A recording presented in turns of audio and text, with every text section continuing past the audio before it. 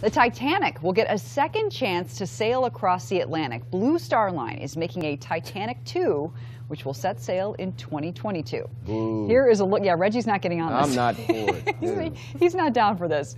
Here's what the ship will look like, Reg, though. It looks really nice. These are images from the builder. I do not care. It will have the same dimensions as the original, all of the same architecture and cabin layout, and carry almost the same number of passengers, not including Reggie, and crew members as the first one did. Yes, it will even take the same route, sailing from no. Southampton, England to New York. Someone thinks that's bad luck. Yep. The major differences are modern navigation, safety technology, and lots of lifeboats. What about icebergs? The Republica is being built in China. The entire project will cost about $500 million. Oh, my goodness. There was a financial dispute which stopped the construction for a few years.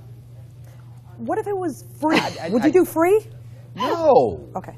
No. It's like, Reggie, no. This is something that we've been talking in the newsroom about. When we first thought, somebody said, oh, Titanic 2, and I was like, they're doing it. The boat sank. How could you do a sequel? Right. But they said, no, there's a new boat. And so Jack Dawson is coming back. You're not the only person. You know, when you search the hashtag Titanic 2, a lot of people thought the same thing. They thought it was a movie, right? So a lot of people are talking about I don't know where you go from a movie with a boat. No, maybe like, their children, what happens to them after the fact. I don't know. But no, it's not a movie. Not a movie, as Katie explained. They're actually constructing, and it's the exact size and everything. So it's interesting. It's like a museum. Look at it from that point of view. Yeah, I'd like to go and walk through and then walk out of museum. So you're not getting on the water. I'm not getting on.